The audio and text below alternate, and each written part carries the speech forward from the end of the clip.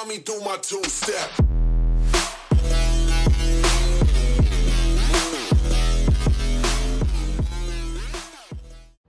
Today's adventure takes us to the Mineral Mountain Range in Beaver and Milford County in Utah, a 28-mile-long mountain range.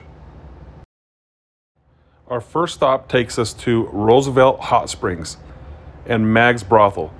They're about 11 miles northeast of the town of Milford. Here's one of the remnants of Mag's Brothel. Back in the 1870s, this was a booming place for miners and settlers and people passing through. They could stop in and pick up supplies. Obviously, it was a working brothel. They also had swimming pools, which all varied in temperature depending on the geothermal system in place. The geothermal systems in the area are still very active. There's actually many geothermal plants that are active right now that are supplying power within the area. As you walk around, you can see some of these old swimming pools. Here's a structure right here. This is an old swimming pool that was heated from groundwater. You can see a lot of the structures are still there, or at least the footings are. This was a really neat place. People came from all around the area to bathe in the swimming pools, get supplies, and more. As you walk around, you'll still see spots that are steaming because it's a very active geothermal area. A lot of the structures and the foundations are still fairly intact and have been well maintained. Here you can see a big boulder they put in. It looks as if they used it to get in and out of the swimming pool.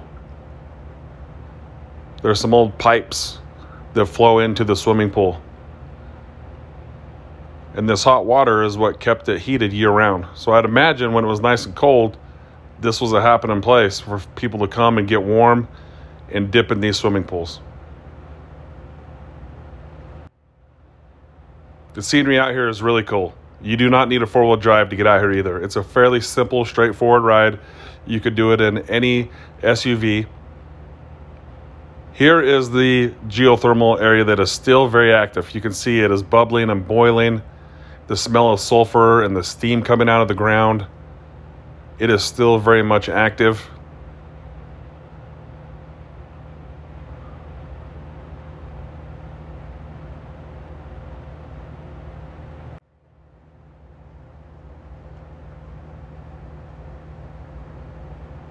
This whole area is about 11 miles northeast of the town of Milford in Beaver County.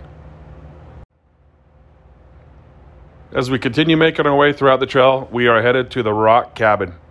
This is a pretty neat little area that has quite a history. There's a lot of speculation as to what the Rock Cabin is, what it was used for, who built it, and the whole works.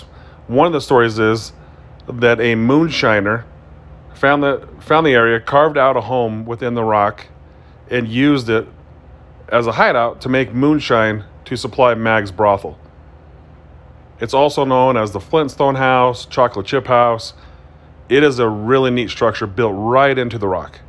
Unfortunately, a fire back in 2007 burned the whole area and wiped out a lot of the structure. As you can see, it's fairly charred. A lot of the inside still remains. The back was flooded because of all the fire that ate up all the vegetation and allowed the area to flood. This is a really neat area. It's definitely worth stopping and taking a look at. As you can see, it's just built right into a big rock.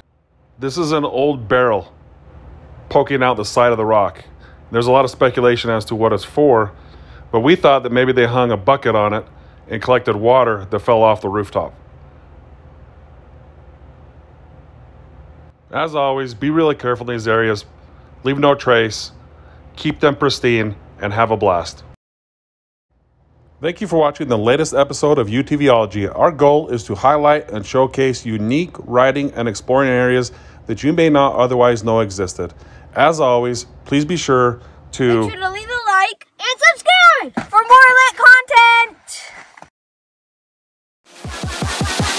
While me do my two-step.